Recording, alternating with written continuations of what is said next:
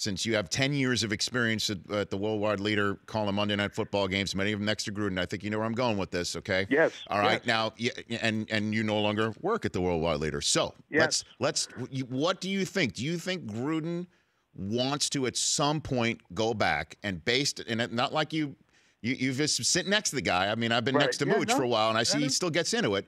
Do you think Gruden has in his mind a certain job and a certain set of circumstances that he would leave the booth to go back for, Mike? We mean John, not his son Deuce, who's the strength coach, the assistant strength coach with Washington, right? Well, he wants to maybe coach with him. You know what I mean? So at some point, I've always said this. I have no idea, and even when I was sitting with John and talking to him almost every day, we still stay in touch. I have no idea if he is ready to jump back. I know he's enjoying working with Sean and with Jay Rothman and Chip Dean, who produce and direct Monday Night Football. Mm-hmm. They've been a team there for 9 years, with Sean doing the last 2, and I know John loves that.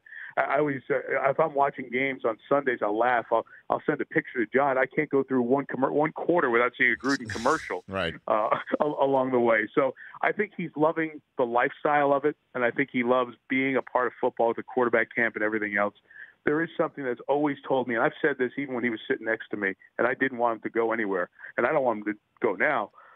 I always said, I just think he's a coach, and I think he would want to coach one more time before it's done. That doesn't mean 2018 would be the right time or the right openings. I have no idea what's going to open, and I haven't talked to John about that necessarily. Right. But I really think, Rich, at some point here along the way, that John would like to coach one more time.